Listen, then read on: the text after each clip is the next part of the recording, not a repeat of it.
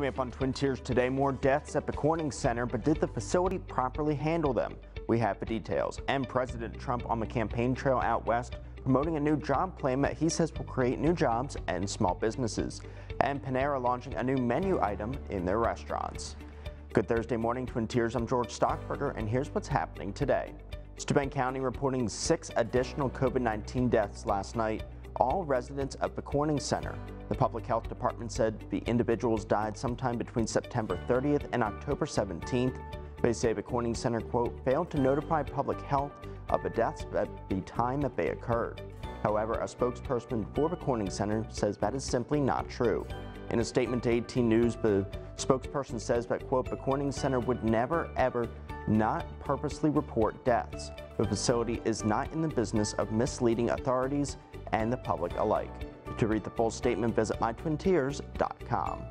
And in Northern Tier, North Penn, Mansfield, and Northeast Bradford school districts announcing they both are moving to online learning. The districts say it's in order to ensure the safety of both students and staff. And President Trump out on the campaign trail in Arizona announcing a new jobs plan to benefit Hispanics. The president says that the American Dream Plan would bring more than 2 million new jobs to Hispanic communities and create 500,000 new Hispanic-owned small businesses. And after 50 years in politics and 2 failed presidential campaigns, former Vice President Joe Biden cast a ballot for himself today as the Democratic nominee for president. Biden was joined by his wife Jill as they voted at a Delaware state building, emerging after 15 minutes with an I voted sticker. With his own vote taken care of now, Biden will travel to push in the campaign's final days with stops in Florida Thursday, Iowa, and Wisconsin on Friday, and Michigan on Saturday.